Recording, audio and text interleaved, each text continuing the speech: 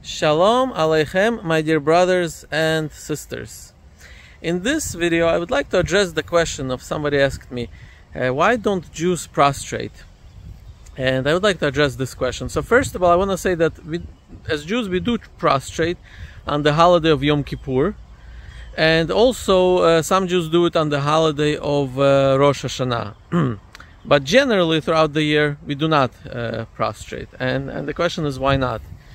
And we acknowledge that back in the days we used to do this as Jews. We used to prostrate when we still had the temple of Jerusalem, the first and the second temple. And this actually brings me to the answer. Now, the answer that I'm about to tell you is something I've heard. I haven't really, found like the actual source for it. So if somebody knows the source and can comment, that would be great. I really would like to know myself what's the source. But this is the two answers I heard. That one answer was like this. The reason Jews stopped... Well, firstly, let me just mention this before I even go into the answers. That the Torah itself never commanded us to prostrate. I mean, there's no explicit command in the Torah that when we pray we have to prostrate. And therefore, things like this that are not directly mentioned in the Torah, there's two options. Either it could be a rabbinical enactment, which we have to observe, for example, prayer itself is commanded in the Torah, but the Torah doesn't specify how many times a day. So therefore, from the commandment of the Torah itself, we have to pray really only once a day, at least according to the Rabbi Moshe ben Maimon, Rambam. However, regardless of that, the rabbis instituted the three times a day prayer. So therefore, as Jews today, all of us have to pray 3 times a day, the Amidah prayer. That's the main prayer. I mean, we pray a lot more, but the 3 main ones, what's called the Amidah prayer, the silent prayer, has to be prayed 3 times a day. But this is a rabbinical enactment, meaning the Torah commanded us to follow the rabbis, to listen to the leaders and the rabbis, and they could enact things like this.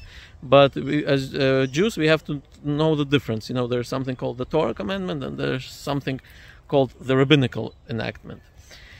Now, so when something is not mentioned in the Torah, there could be 2 options. Either it's a rabbinical enactment, right? Or another option is that could be a minhag. Minhag means like a tradition.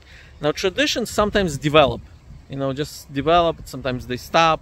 It really depends, I guess, on the people. The prostration itself, it's not mentioned in the Torah as a commandment, explicit, one thing, and it's not enacted by the rabbis that we must prostrate, so it's not a rabbinical enactment.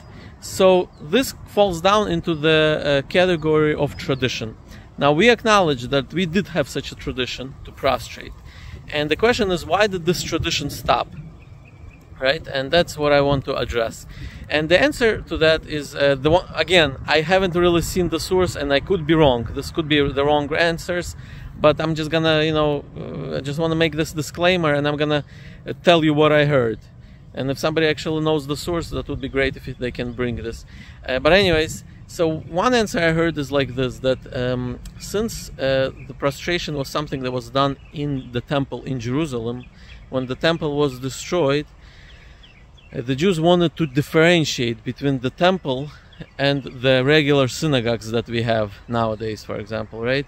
And there is a big difference between the temple and the synagogues. The synagogues is nothing compared to the temple. The temple was actually considered to be a holy place to the point where, before going into there, a person had to purify himself. If he ever touched, like, say, a dead animal or stepped on a dead,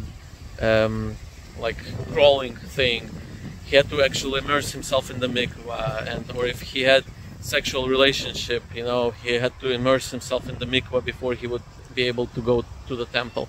And there's whole different rules of what to do. When I say mikvah, by the way, I'm not sure if everybody knows, but it's a body of water, natural water, like a well, more like a maybe lake or a spring, and therefore a person had to immerse himself before going into there. Now, if a person, let's say, was around a dead body, right, human body, I mean, then there was even a stronger procedure. He had to wait 7 days, And there's a whole procedure which I don't want to get into it, but basically the temple which we had in Jerusalem had a completely different status than what we have today, the synagogues where we pray at. Another thing, probably the biggest difference, is that inside the temple of Jerusalem the sacrifices would be brought. That's the only place we're allowed to bring sacrifices as Jews.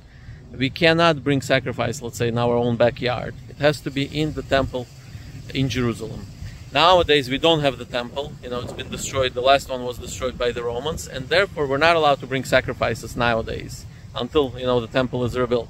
So in order to differentiate between the actual temple and the synagogues that we have, that's why the Jews stopped prostrating, just to show that it's not the same thing. The synagogues we have is just a house of prayer. We learn Torah there, but it's nothing compared to the real temple which we had in Jerusalem. That's one of the answers I heard. Another answer I heard is that after the destruction of the temple and when the Jews got exiled and dispersed among the nations, since some of the nations, I guess, were also prostrating or maybe began to prostrate, some of the religions, therefore the Jews stopped doing it in order to differentiate themselves from the other religions. That's another answer I heard.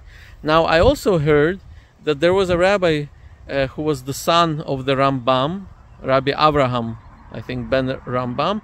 I heard that he actually tried to reinstitute this tradition of prostration, but it never picked up, and the Jews never did it.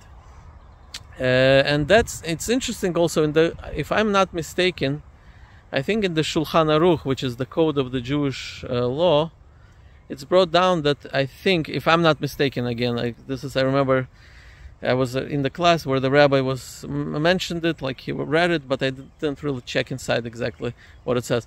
But anyways, it says in the code of the Jewish law that a person could prostrate if he wants, a Jew could prostrate if he wants during the prayer Amidah, but not publicly, I think. Why? Because publicly he would stand out among the other people, among the other Jews that are praying with him, and that's not good.